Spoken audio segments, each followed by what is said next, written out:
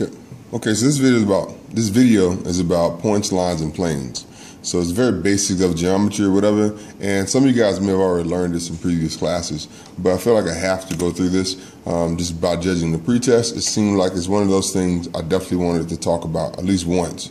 But basically, a point is represented by a capital letter. Or it could be A, it could be B, it could be C, and so forth.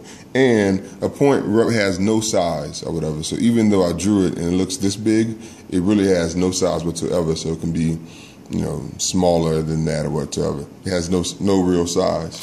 And the next thing is a line. A line can be described two ways. A line, first of all, has arrows on the end to let you know it goes infinitely in both directions. Also, it can be named with 2 points. Since I named that point A, I have to name this point something else, B and C. You can't have 2 points on the same plane with the same name. So if I name this A, I have to call that A prime if I insist on using A again, or to use a different letter. So it's B and C. So this line is a line with 2 arrows on the end, BC. It could also be called line CB, because it goes in both directions. Either way is fine. If I gave it a lowercase cursive letter, like an L, I could also call it line L. And that little L represents that is a line. So that's how you represent a line, that's how you represent a point. Now a plane is typically, if you think about a plane, it's like a space. Think of the floor, or think of your desk surface, whatever else. That would be a plane. So if you think about, it may make better sense if I actually drew a cube, and I can explain the planes to represent its space. So this is one side to a cube. This is the second side to the cube. And we have 6 planes in this cube. And technically, the planes are the ones that make up the faces to this cube. Now I'm going to checker the back part to make it look as if it's behind the plane that's in front. So if it's a cube or whatever and it has space behind it, it's usually represented by a checkered line. It's not solid like the other lines. So by having a checker, it tells you this is a back corner of the cube. And this would be the front corner of the cube. This would be the surface of the cube, and so forth.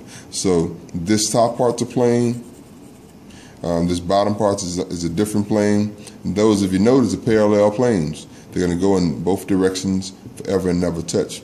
Now, a plane is represented by this shape, but it actually goes out in all directions forever. So even though it looks like it stops here on the edge of that cube, it goes out forever in that direction, out forever in this direction, out forever in that direction, and out forever in this direction.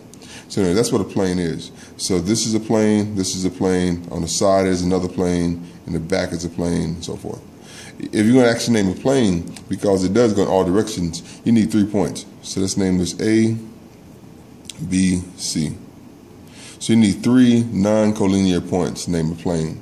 So we could call this plane A, B, C. By making them non-collinear, I know that all 3 of them are now on the same line. 2 of them will always be, but the third one has to be off that line. So I know I'm referring to this plane and not some other plane, whatever else. So this is what you need. You need 2 points to name a line, 1 point to name a point, 3 points to name a plane. So write that down as a note. 2 points for a line to name a line, 1 point to name a plane, 1 point to name a point, and 3 points to name a plane. And also a line can be recognized as a lowercase cursive letter.